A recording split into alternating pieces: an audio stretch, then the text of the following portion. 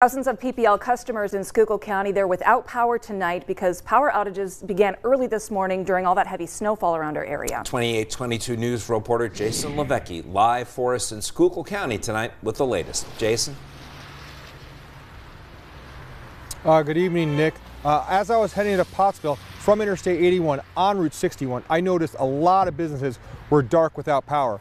Also, motorists were driving very cautiously in the area because that power outages affected the traffic lights in the area. This is a major power outage in the Pottsville-St. Clair area of Schuylkill County.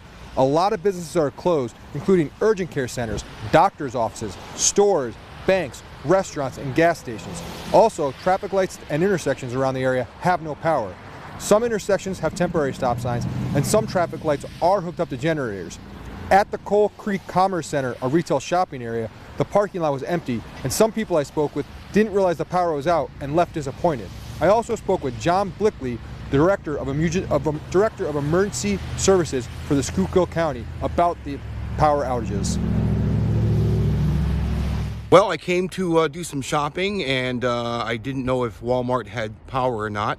And some lights on the Route 61 here are working, some aren't. So I thought maybe this location will be open, and it's not. It seems to be most of the power outages, are in that central part of the county as well as the southern part of the county.